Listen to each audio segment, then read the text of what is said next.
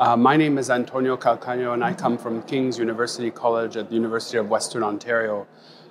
This is my third year here at the Libori Summer School, and I've come to talk about the philosophy of Edith Stein, but also I've come to learn about different women philosophers.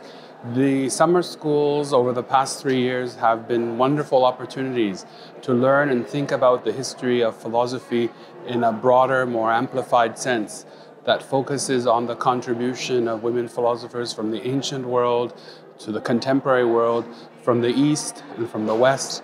And this is truly a unique setting in order to expand one's understanding of philosophy, but also the world and the central questions that we're all concerned about.